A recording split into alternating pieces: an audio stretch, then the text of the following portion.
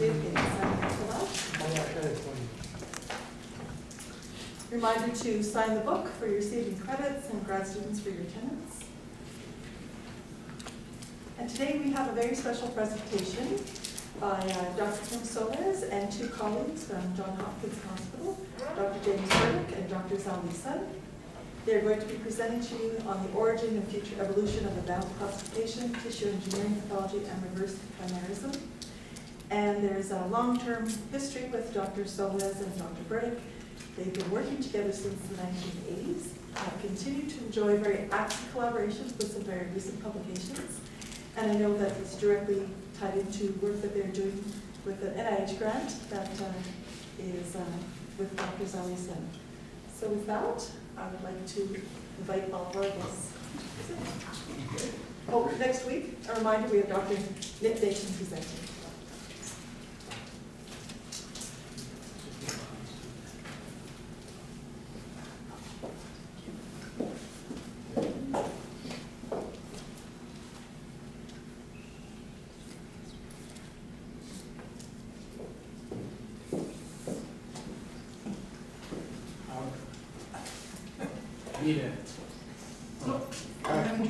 Yeah, how do I make it full? Oh.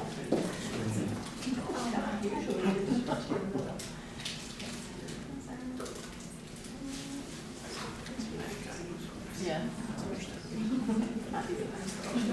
Okay. Well, ladies and gentlemen, thank you for coming. This presentation will maybe surprise you because, on the one hand, it has very rich and wonderful historical background. I've just in the last hour been shooting a video with Jim Burdick about the old days, but surprisingly, we're not really going to talk too much about the old days now. Although, you would have to realize that without Dr. Burdick, the Banff classification would not exist. That he was a young surgeon at Johns Hopkins doing transplant biopsies, and he did not agree with my interpretation that you could have lymphocytes in a non-rejecting graft. That just seemed not right at all. So we started doing protocol biopsies, and we probably had the best and most organized protocol biopsy studies in those years in the 1980s. So that 8-year period between January 1983 and the time of the Banff meeting in August of 1991 was a period where we generated a great deal of data and experience in transplant biopsies, without which we certainly could not have created the Banff classification. So if any of you want to find those papers, it's very easy because there's a kind of nihilism among some people thinking that we made all this stuff up, that we pulled the information out of the air without data. So over and over again, in anything that I've written about the history of the Banff classification, you always find Dr. Burdick's papers front and center there, not only just like the reference, but like a whole summary of what they showed, because I wanted people to know that we didn't just make all this stuff up in 1991, that we had been working in that area for 8 years previously. Future evolution, I'm very much about the future. There are 2 courses in the world in a medical school talking about machines becoming smarter than we are. First, in individual humans will become smarter than individual humans in 2029 and smarter than the whole human race in 2045. I believe that should be taught in every medical school, but it happens that the only 2 courses that teach that, one is in Budapest, Hungary, and the other is here. And that's a very important part of my life. Most of my discussions are related to that. Most of my contact with students has to do with those overarching big picture futuristic thoughts about where human society is going and what the world will be like as technology evolves. So you will get that flavor today, even though we are in the presence of Dr. Burdick, who really helped me start my career in terms of Banff. Just before I get into my presentation, some of you may know that in the journal Transplantation, last month there was an interview with me. It's quite a broad-ranging interview.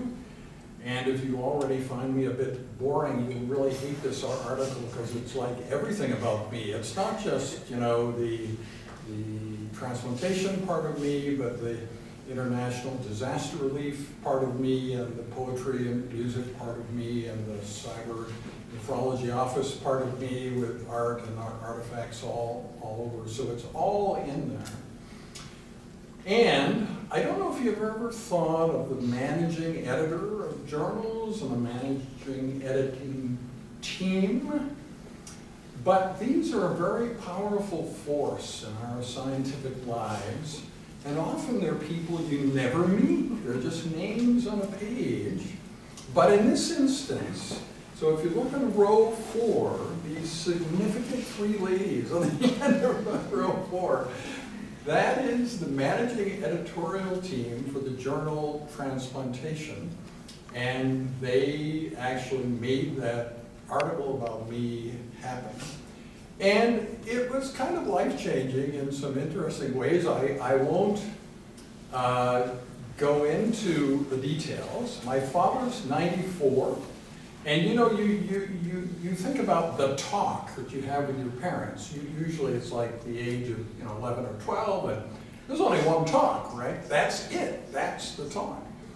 But recently, I sent this interview with me to my father, a large type version, so he could easily read it.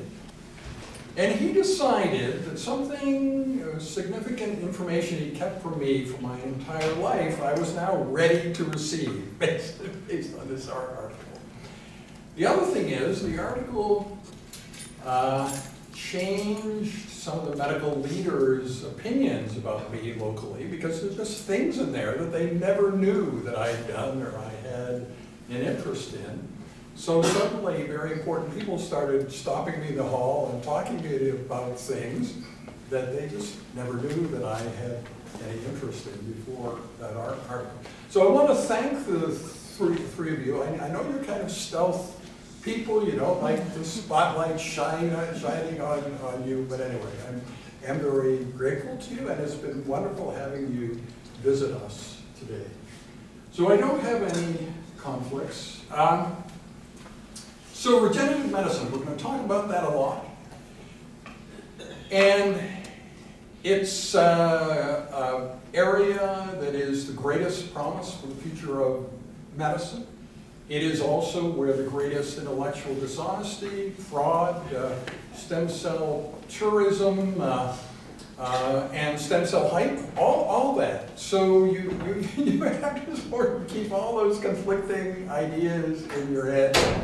And this is, in fact, one of the origins of this initiative that we have called The Future and All That Jazz, where we insert important scientific ideas into music and poetry that people would never sit still to listen to a lecture on. If you advertise such a lecture, they suddenly discover they have to wash their hair or something important conflicting, and they can't go to the lecture.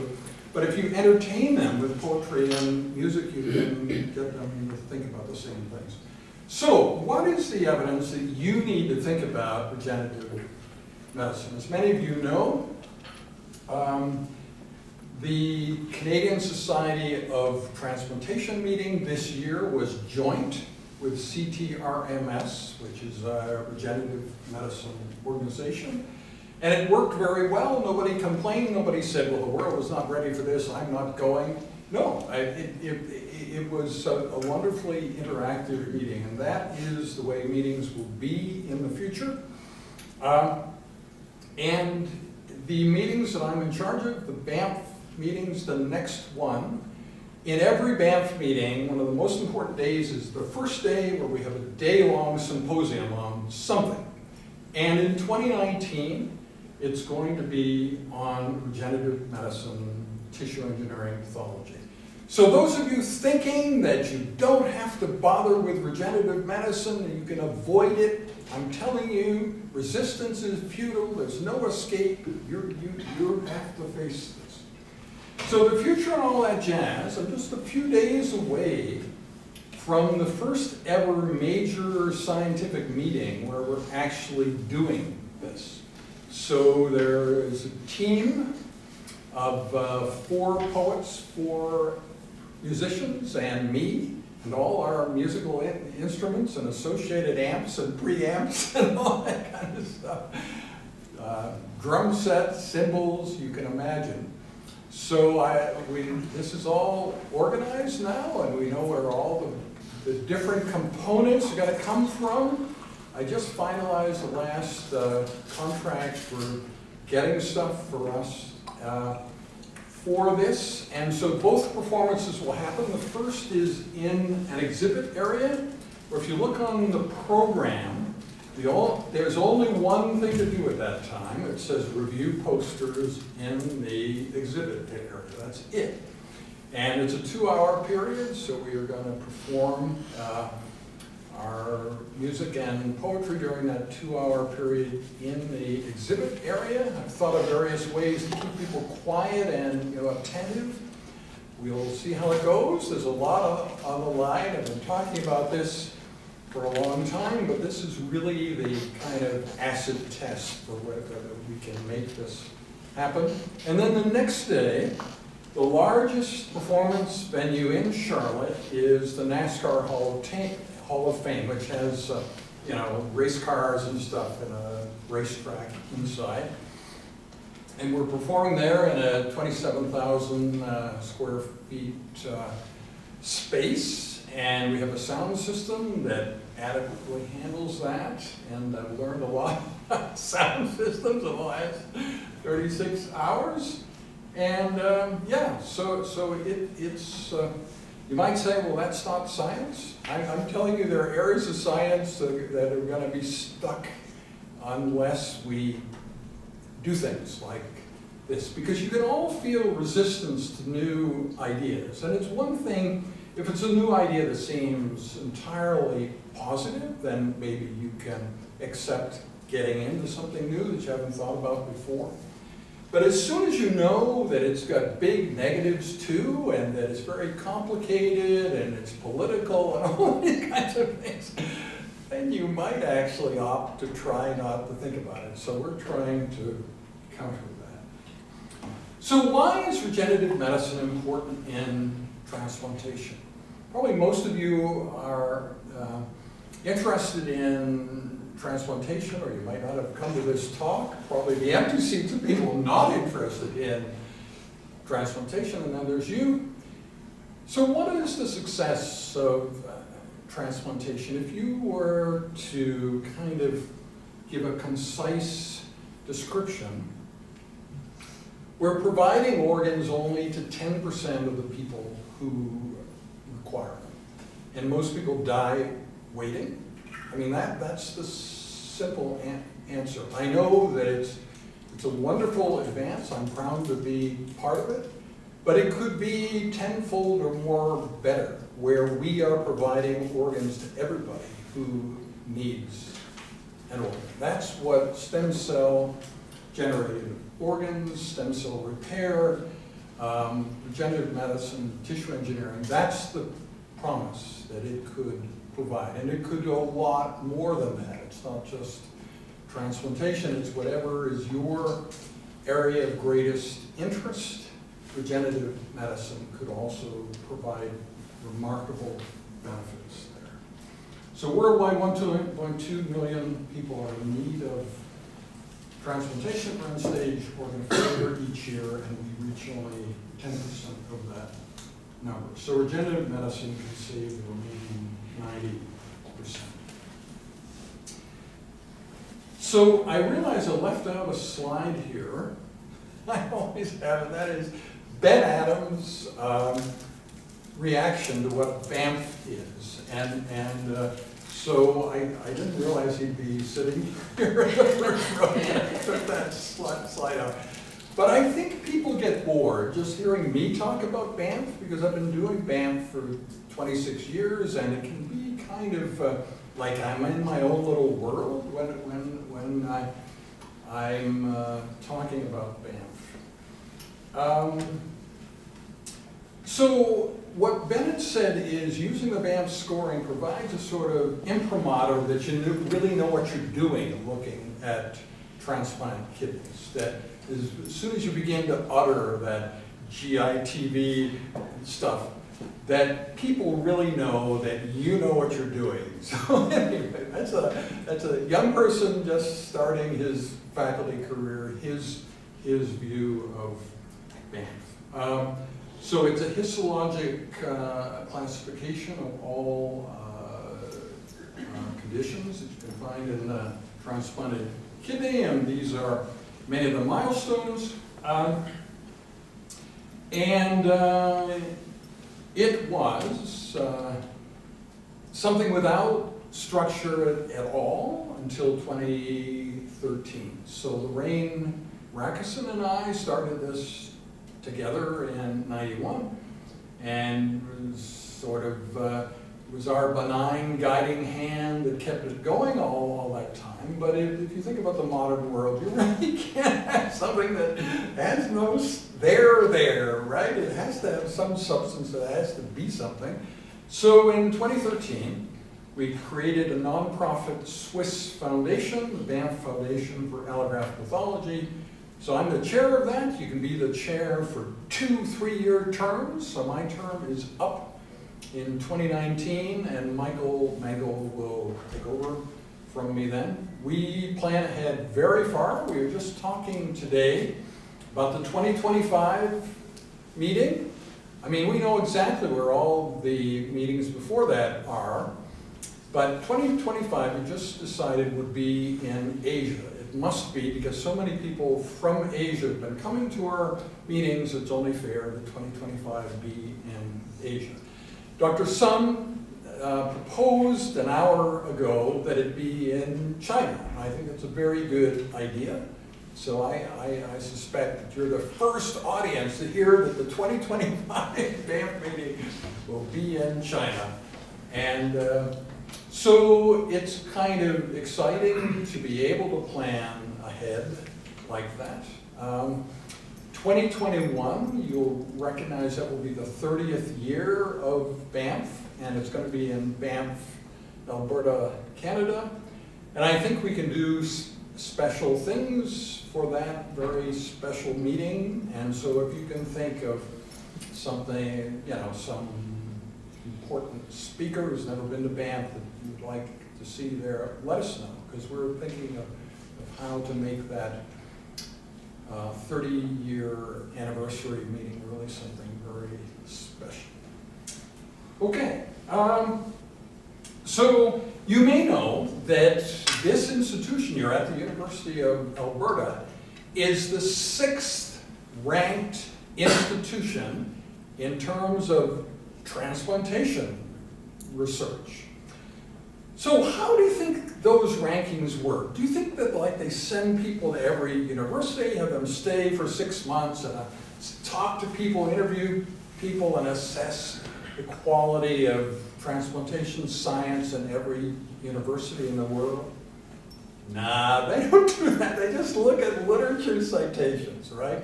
So we are the 6th best in the world in terms of literature citations in transplantation. And the Banff process is the major reason for that. And that's quite interesting to us in laboratory medicine. Even though there are many firsts, there is, as you'd be aware, the Edmonton Protocol and all sorts of firsts in surgery in terms of kidney and heart transplantation and so on. There are many exciting things that have taken place here outside of laboratory medicine.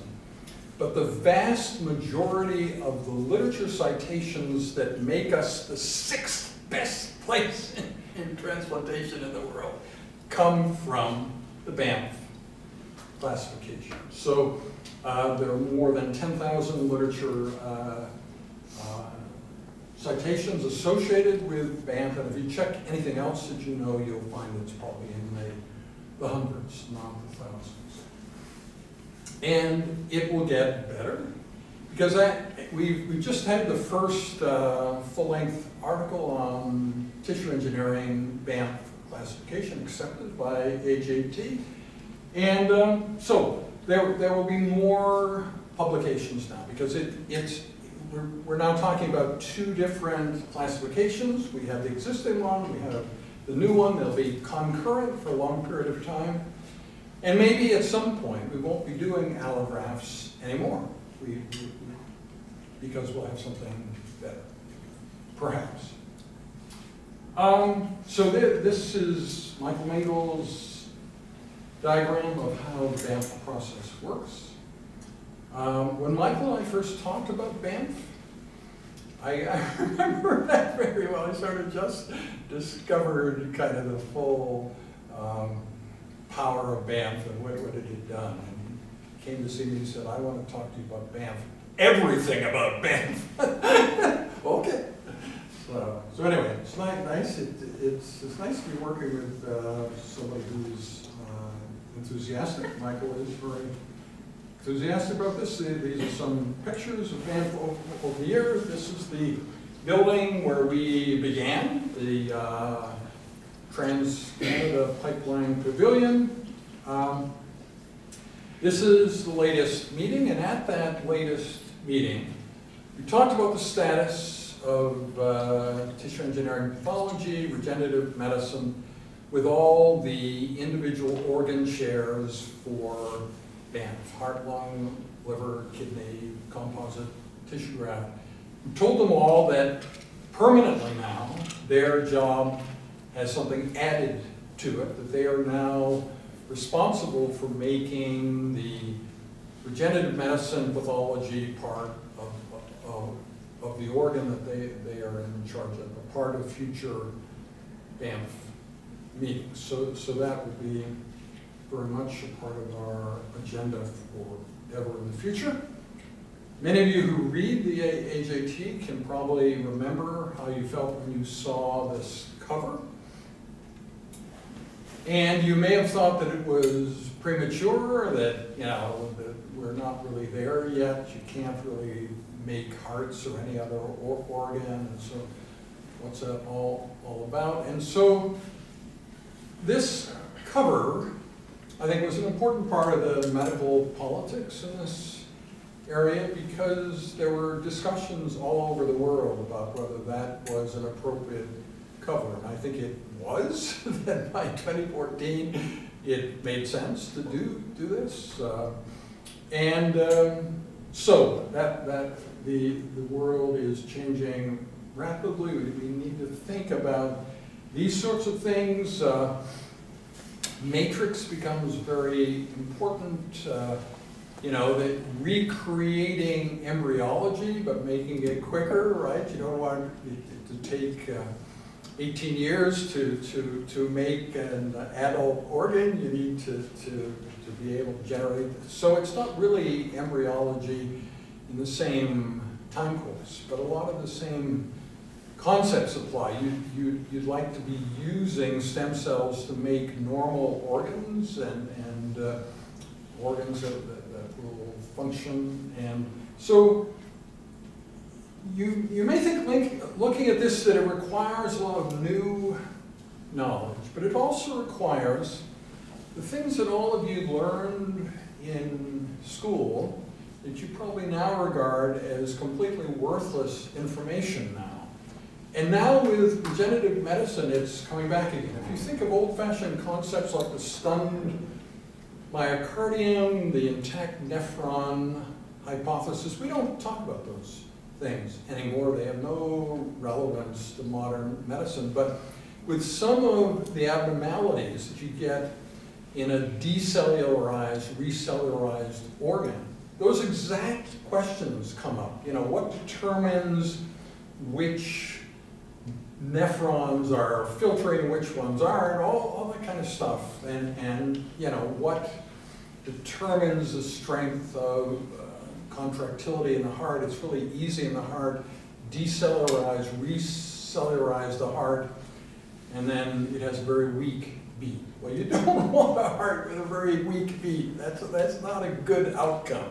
So what's the reason? You know, so a lot of really simple concepts of physiology that you were forced to learn at one time for a test, and you've probably thought now just don't count for anything in the modern world.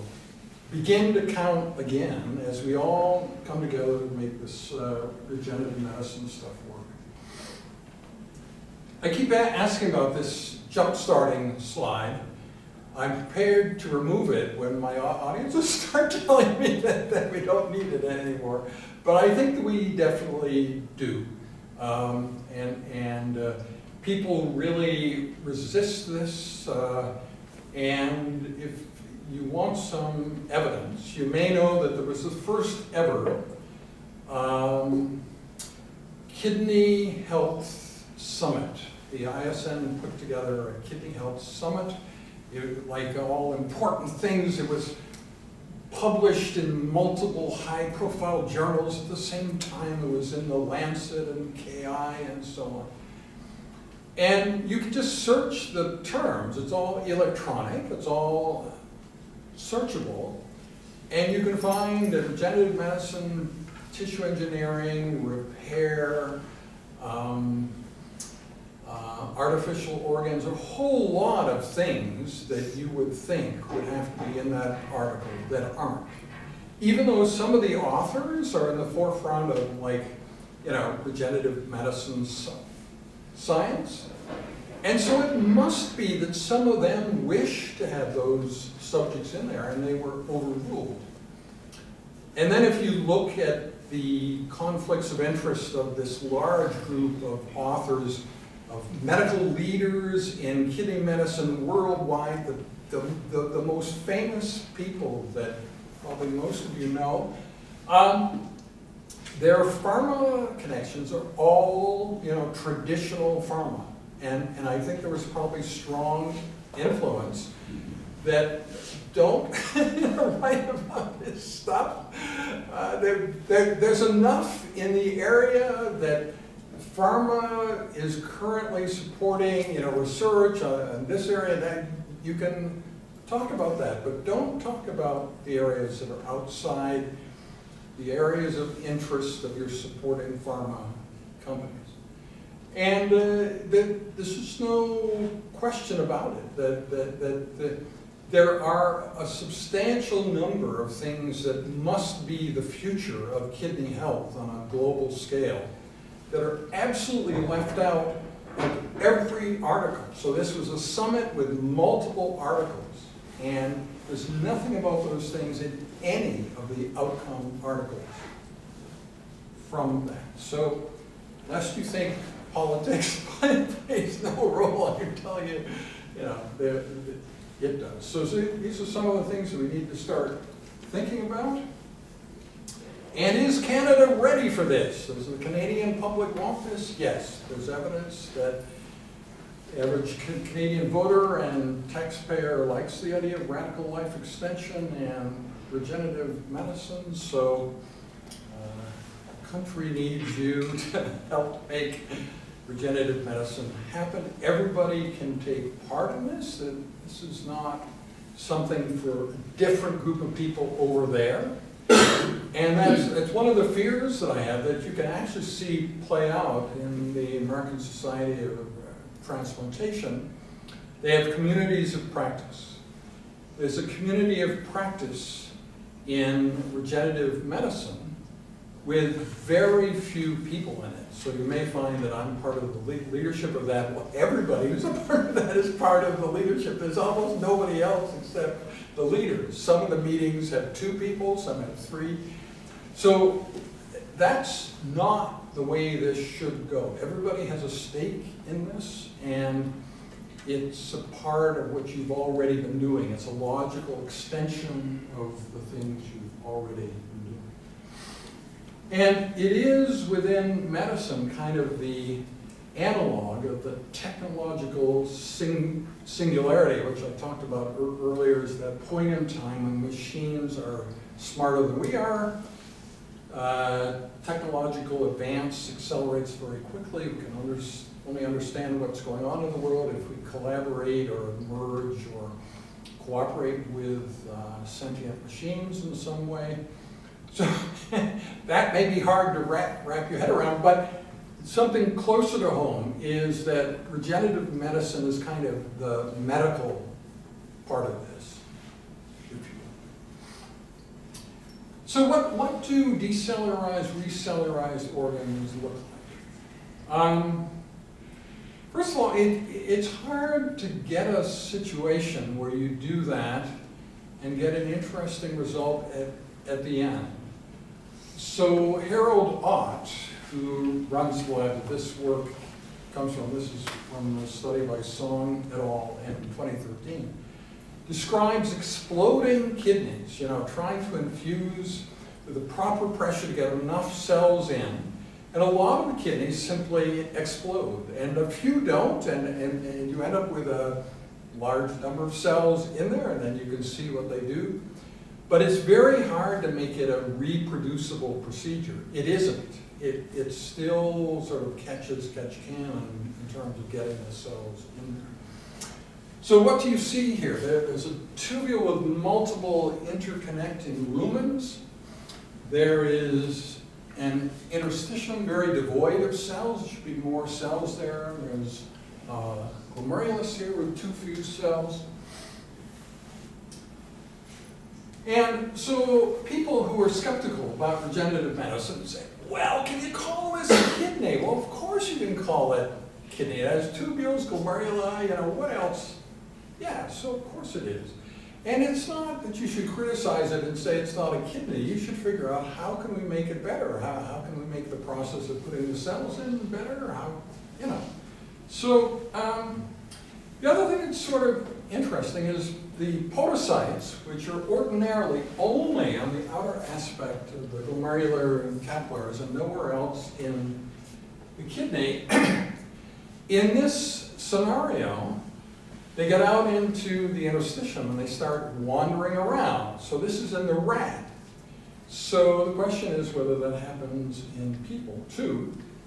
So Astic Petrosyan, who's kind of a young person, the world's expert in extracellular matrix in the kidney.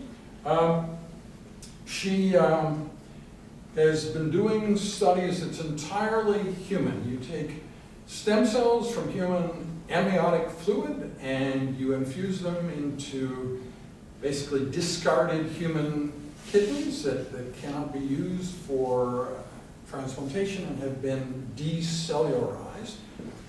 And then you let them incubate for a while, up to 6 weeks, 8 weeks, and you see what you have. So it's sort of similar to that phenomenon of podocytes wandering in the interstitium. Those don't look like podocytes. I mean, that's a very primitive, big cells. So like we ask in the paper, we say, we're not sure if these have differentiated into podocytes yet. Well, obviously they haven't. But maybe they have some beginning characteristics. Some of them are in the right place for where podocytes should be, but others of them, just like in the rat, are wandering around within the interstitium. And thinking back to the poetry and music side of things, I mean, if you think of poetry in motion, what does that make you think about? It makes you think about maybe watching somebody of the opposite sex. But I think poetry in motion in the future is going to be stuff like this. What are those cells actually doing? Are they dangerous? Are they headed in the right direction if you let them incubate for a few more months? Will they turn into something useful and know the right places to go, or will they create a teratoma? So there are lots of interesting questions. They look like, not only do they have the wisdom of the ages, but you say, well, every cell has the wisdom of the ages in its DNA. Yeah, but most of it's turned off. These look like, well, most things are turned on. They're sort of ready to do anything. And you sort of get the feeling of a great, dynamism here. What's going to happen next? So I find this a very exciting picture. I hope you do too. It's the only author-generated picture in this article we have coming out. And it was a big flaw before that we didn't have anything like this, and now we have this picture. So it's very important to us, and I hope it stimulates your thinking. So where are we? Are we sort of the tag end of human evolution, that humans are going down the tubes, and there's not much of a future for us? I sort of hold with what these authors are saying, that we're really still at the very beginning. Humans have a long future, I think. And so we're at the very beginning of the time for the human race.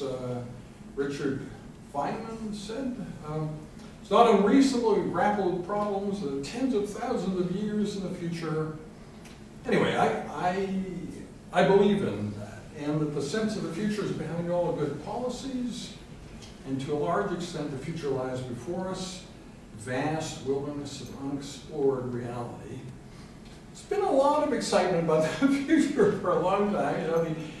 The International Classification of Diseases began in 1851. It began in this building, the first ever all glass-lined large building, London's Crystal Palace. You may know that it burned down, and they're now recreating it. I think it will open again in 2018, London's Crystal Palace. So what was that classification of diseases like? It was very much oriented around death. Cause of death, time of death, character of death, death. Everything about this classification was about death. So I think what I see in the terms of the new Banff classification of tissue engineering pathology is the opposite of that. We're sort of oriented around life. What characteristics do stem cell generated organs, stem cell repaired organs need to have in order to be useful to the patient? So you can imagine various ways that this classification can be put together. Interestingly to you, the modern publication process. So this paper was accepted on U.S. Thanksgiving Day, which was just exactly a week ago today, on the 23rd. And it will be online in full text about 5 days from now. So it's not like I need to go through all the details. You can all, if you're interested, just go into the AJT website and see it. And then you can see the paper evolve. You can see, the editing process. You'll find out that the other pictures are all meant to be drawn by an artist employed by the journal. And so we provided a pencil sketch of what we want the artist to do. So that will be an exciting part. So the first online version of the article will still have the pencil sketches that at some point when the artist gets done will be replaced by and the whole thing will sort of evolve. So in the past, when you talk to somebody who recently had an article accepted, it might be months before you could actually look at it, but the world is different. So you can think about things that are there too many missing cells, distorted structures, too many cells in the wrong places. Is the organ structurally intact enough to function safely and adequately in the recipient? And are there missing distorted structural elements that represent a risk to the patient?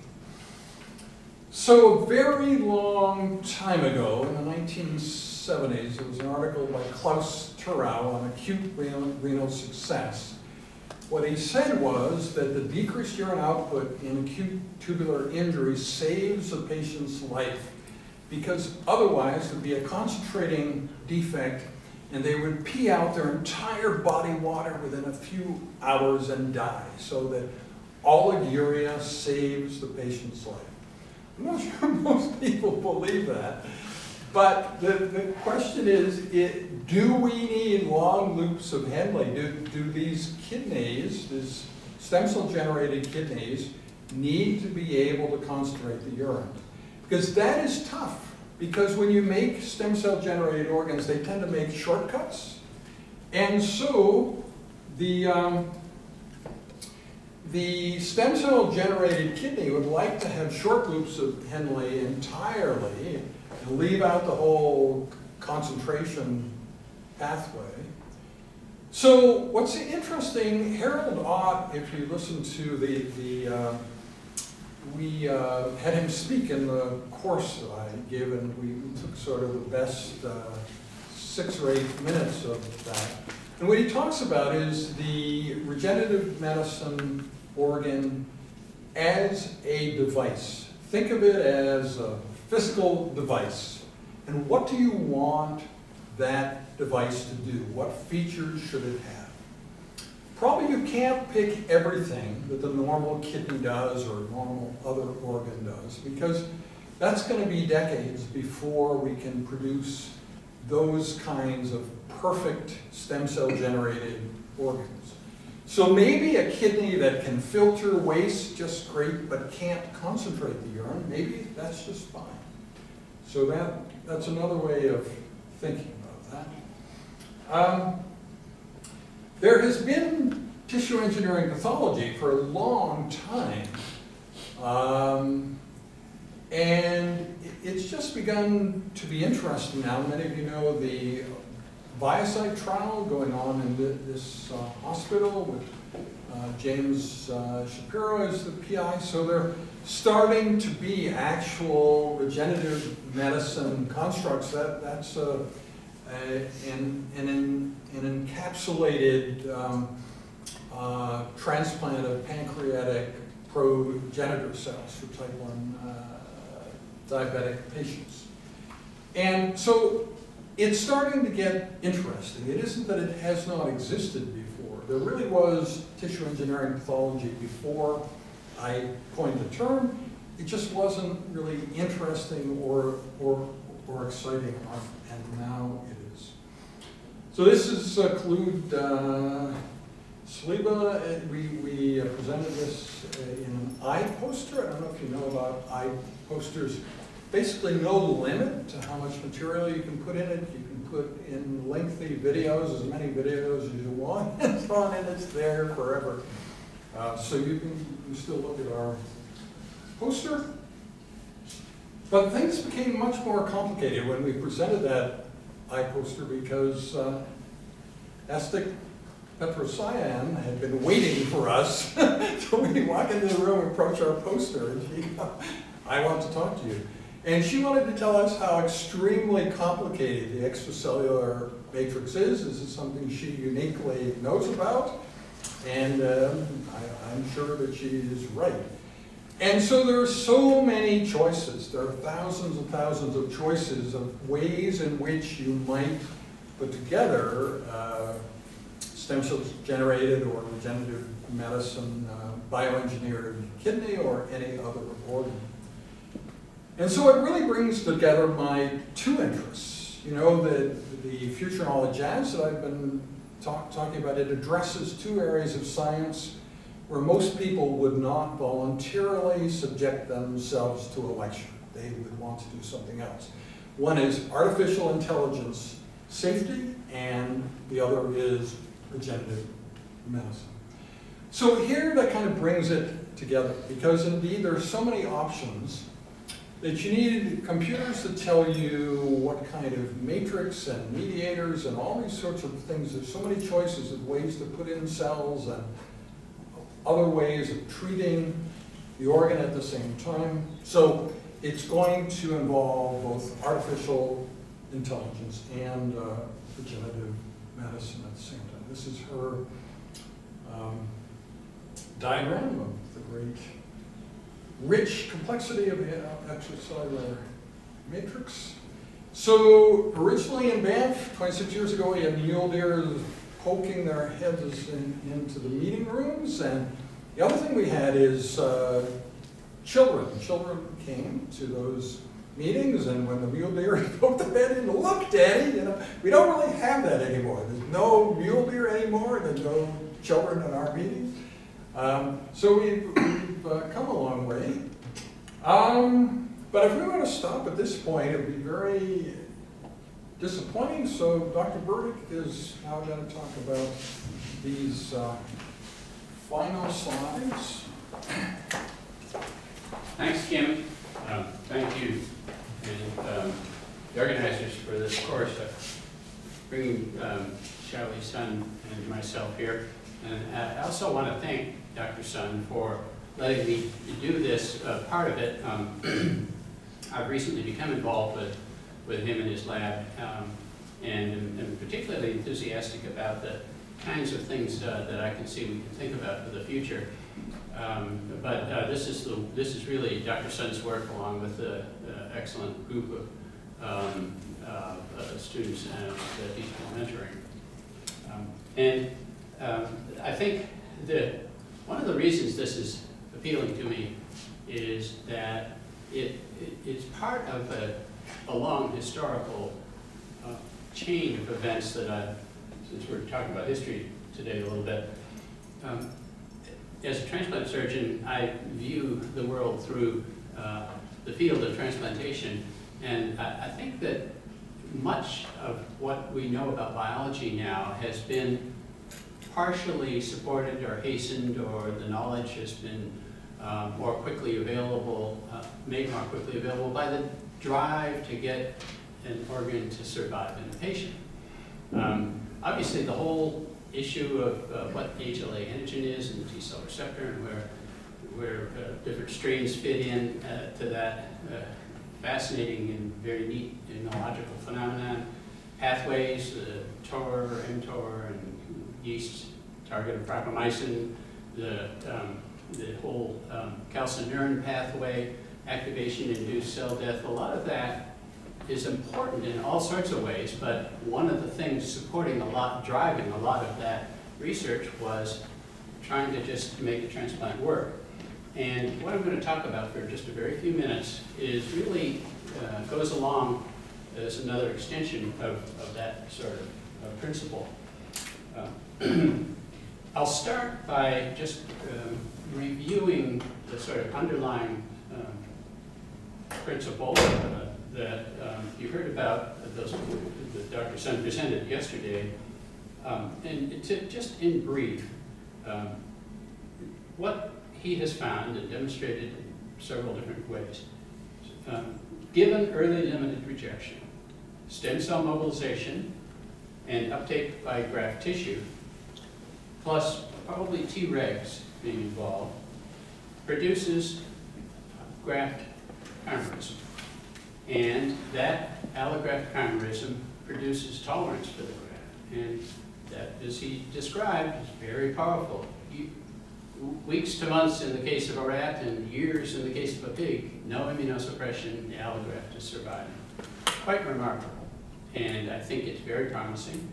And I've given it the title of the special stem cell chimeric organ theory. So it's beyond a theory, it's an established principle, perhaps.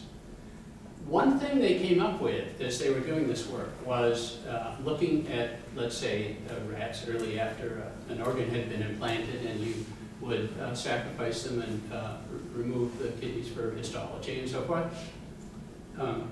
And as you remember, there were a lot of controls, saline and individual drugs, but the joint combination of AMD and FK506 was the only thing that would give prolonged graft survival. But interestingly, those animals at 1 or 2 weeks, when you were, for the experimental purposes, opening the incision to look at the allograft, the wounds were a lot better healed in the animals that had gotten the combination therapy. Now, I don't know if that was exactly what triggered it, but this really means that a series of experiments that I'm going to attempt to show you here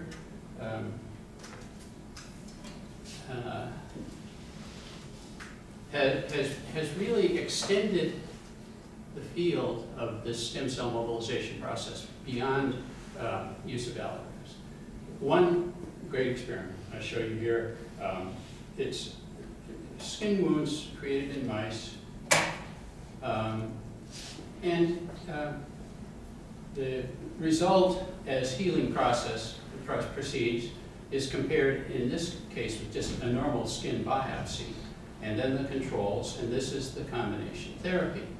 And you can't tell too much, but it turns out that by massive trichome, there's a whole lot of fibrosis and scar tissue, and essentially these wounds heal as you would expect, a 5-centimeter wound without any coverage, just treatment for letting it heal. They form scar tissue. But with the combination therapy, here you are, no fibrosis, minimal fibrosis, hair follicles, and by 15 days, instead of irregular thin scar tissue, it's good solid skin with hair growth. And if you're not convinced by this, this is the microscopic count of the hair follicles, and there are very few in the scar tissue. But with the combination treatment, the wound heals not only 25% faster, but much more normal. And stem cells are involved, and the stem cells, as seen in this example, seem to be working together to form the normal tissue when the therapy is done with the double drugs as opposed to the controls. So this has been carried further with the next experiment, pharmacological mobilization of endogenous bone marrow stem cells. That's the combination treatment. Promotes liver regeneration. Now this is 85, this has nothing to do with an allograft. This is 85% hepatectomy. And then the rats do regenerate their livers. It's a survival, barely a survival experiment, but the saline controls do live. But you can see early on, it's very clear that the albumin in the animal is much better if it has been treated with the combination therapy. And again, it's possible to demonstrate that both stem cell presence in the OV6 hepatic cell, oval cell precursors, the stem cells are involved in this, and that the degree of proliferation by Ki7 is much greater in the O6 cells in the AF combo treatment. So again, we're not talking about allograft rejection, we're just talking about wound healing. And this is data presented by Dr. Melissa Chen, a resident in surgery who was in Dr. Sun's lab. And it's very simple. She did colon resection and anastomosis, a little resection of colon and anastomosis in rats. And the rats with saline control treatment began to heal. This is, I think, is 5 days. But look at the AF combination. Histologically, you can tell that this is way ahead of the controls. And they also did bursting pressures, just took the sections out and put saline under pressure in. And you can see that in the controls, the strength of the colon was rather weak, but with AF combination, this is actually statistically indistinguishable from native colon, and it's much different than any of the controls. So the AF combination gives you very good healing of this colon anastomosis, which is a very stringent test of how well this new novel drug, if you will, or novel pharmacological approach can work. So these are three different ways in which we think that this is very important as a general phenomenon. This is a little more theoretical because I can't cite 100 different, let's say, settings of trauma or whatever in which it works, but it's certainly a very good start towards the Sun-Williams stem cell hypothesis as a general approach. And Dr. Sun mentioned Dr. Williams yesterday, but he's been a very important guiding light in the whole process of developing this combination therapy along with Zhaoli.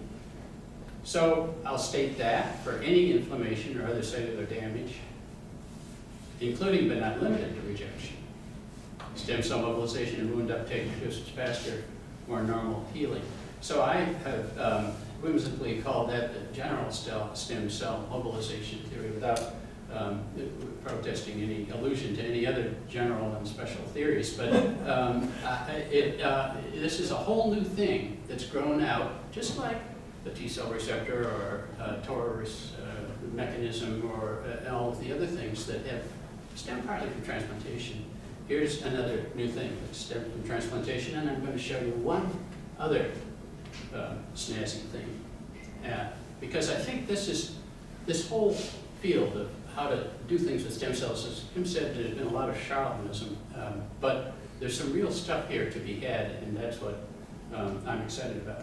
So you take rats and do a hepatectomy and transplant with a reduced size liver, a little bit like you would do with a living donor liver, and you might want to do it in somebody who has rapid liver failure from acute on chronic alcoholism, and the model is the alcohol-fed rat. And so at the time of transplant, when the liver is taken out and the new one is put in either group, at that point the alcohol ingestion stops, and the control and alcohol-fed, previously alcohol-fed rats are treated normally for the rest of the time. And you can see what a disaster occurs in this transplanted liver in the rat's previous alcohol-fed, with a great deal of fibrosis. And you can also see that a fibrosis precursor, which is hardly evident in the control animals that heal up fine. I didn't mention the recipients are GFP positive, so that you can identify which are cells coming from the recipient, and sure enough, you have a whole lot of stem cells now attempting to do the right thing but failing, causing the fibrosis. And the reason is that there are some DNA damage from the previous alcohol feeding prior to the point of transplant. And it turns out that you can identify this 8-OHDG DNA damage adduct from oxygenation of the DNA in the mitochondria, in the stem cells of the alcohol-fed rat. And this damage is present far more in the stem cells from the alcohol-fed rat. So this is an example, and this is still very theoretical, that disease, in this case fibrosis after a liver transplant, can be caused not because of something intrinsic in the organ, but because of something caused by abnormal stem cells. And this is part of the interest in new biology that I think has arrived because of the work that Dr. Sun has been doing. So, thank you for your attention. Well, so you may also wonder about the fact that we've run long, and what about that? So Tatiana Zagorek specializes in highlight videos. So you're thinking, well, who's ever going to watch a 70, 80-minute video? But she'll make it something wonderfully immersive over a few minutes, and it'll be amazing. So I don't want you to have a kind of depressed feeling about having been at the longest session you've ever been at recently. Are there any questions for either Dr. Burdick, Dr. Sun, or me? Yes? I came in when you were saying that pathology was about death. Could you Yeah, explain so that? no, I was talking about the international classification of diseases when it was first begun in 1871 at London's Crystal Palace. And at that time, that classification was all about death. There isn't any question. It's not anything about today. I was talking about then, the way that began. And here we are beginning something else. Tissue engineering pathology, you won't find that term in any journal or book anywhere in the world, and we plan in 2018 to make it a household word. So we're beginning something, and the question is how do you begin something? And I thought our philosophy is to tie it to life rather than death. Well, I kind of have concerns about that messaging because pathology has always been about the study of disease. And the whole autopsy, everything that built us up to here was based on the work that was done by the very earliest of people to build that understanding. Right. And this whole fibrotic concept is not unique, obviously, to this, but we see it a lot in lung, and there are some common pathways, but it's all built on that stuff. And every day that we do anatomic pathology is about prolonging life and Right. classifying diseases accurately as we can to make sure they get the right treatments, whether it's actually chemo or not, or antibiotics because we found an organism. So I think Right. one should be careful with the language that we use because it's already an underserviced Yeah, so we specialty. have a lot of time for care. The reviewers of this paper, I was predicting what we do in the next 8 years. They wanted me to predict up to 10. So I said that we'll have the classification absolutely balanced in all respects and everything solved and operational basically by 2028, which gives us some time to work. So I welcome not only your ideas, but everybody else's. It's very exciting, that stem cell and the reduction of fibrosis, because once you get that down, it's so applicable to so many organ systems. So it's wonderful and exciting. Thank you. Yeah. Yes.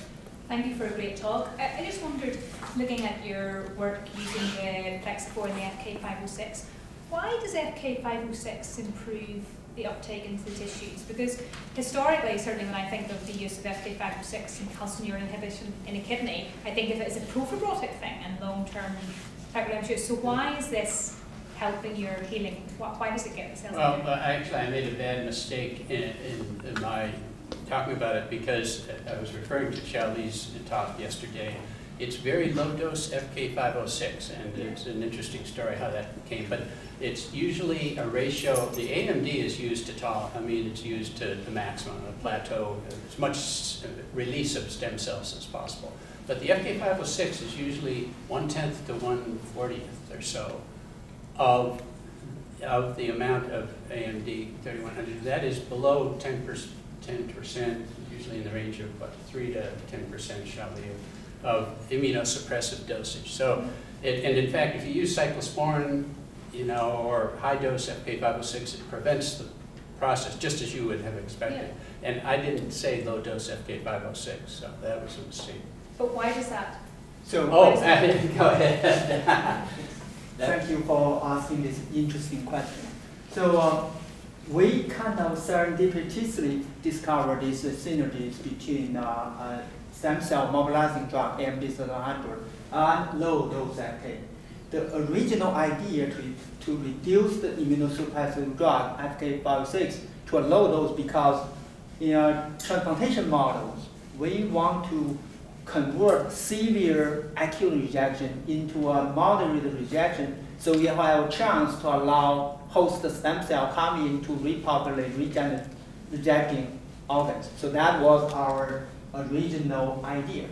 But indeed, we found the synergy between AMD-700 and low-dose FK506 is to increase the recruitment of stem cells into the injured organs.